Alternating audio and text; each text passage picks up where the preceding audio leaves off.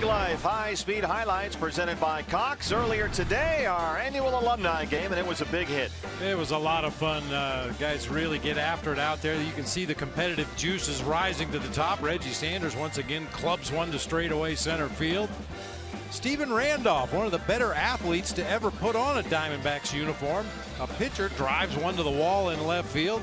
How about Willie Bloomquist? Willie almost took it off the wall in center. The red team versus the purple team. Yeah, you saw Rubio Durazo scoring on that Willie Bloomquist drive to center field. Rubio Durazo actually missed one of his at-bats in the ball game because they couldn't find a helmet big enough for him. They batted out of order, but nobody minded. Yeah, they used to call him Buffalo Head. I suggested that he just put the bucket for the balls on his head and go up there and hit, but that didn't work either. And Reggie Sanders, Webby, all the guys still here in the ballpark. Big crowd here this afternoon.